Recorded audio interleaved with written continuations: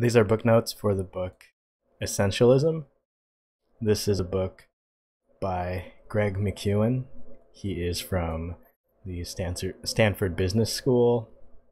I'm going to skip through this drawing of him because it didn't turn out that great. But here are some things from the book. One of the topics in the book, or the concepts described, are the three core truths. So I'll talk through the three different ones. So the first one is I choose to. And the thing about these core truths is that they come from these limiting beliefs that we have, or these. So I choose to aligns to this thing, I have to. A lot of us use that language saying I have to do this, I have to do that. But if you change it to I choose to, then you have a little more ownership over it, and you can see that you start to think of the reasons that you choose to do certain things. The next core truth is only a few things matter. This aligns, going back to a thing that a lot of people can start to think is that it's all important. When you're trying to pursue a bunch of different projects, there's good reasons for each individual one, but they can't all be important, or else none of them are important. And that's where you get to that idea that only a few things matter, and that's core to essentialism.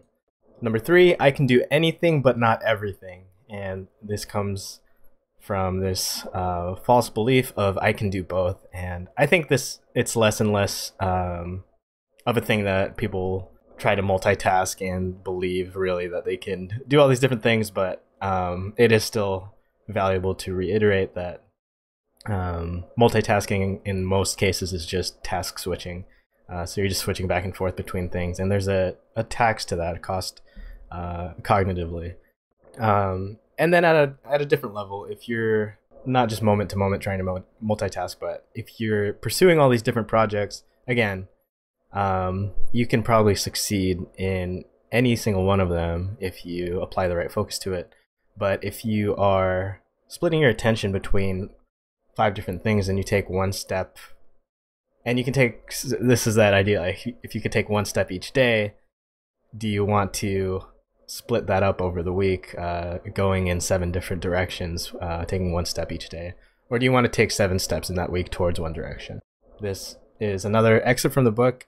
If you don't prioritize your life, someone else will. If you think about it, who is that someone else?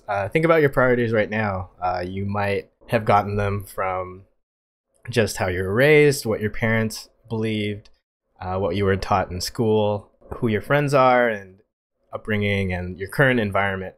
And that's good. That's not to say that these are all bad beliefs and these are all bad priorities. It's good to be aware of it, though, and then take a look at where they're coming from. And if you reevaluate periodically, if you agree with those priorities, and if they're working in your favor, and if they're not, then work towards changing them.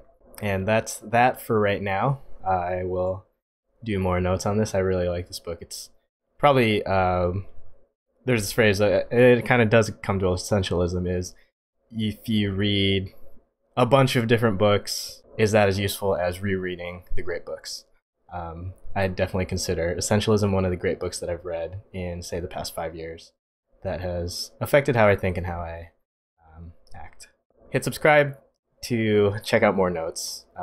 Essentialism, and I'll do more about different books. Thanks a lot.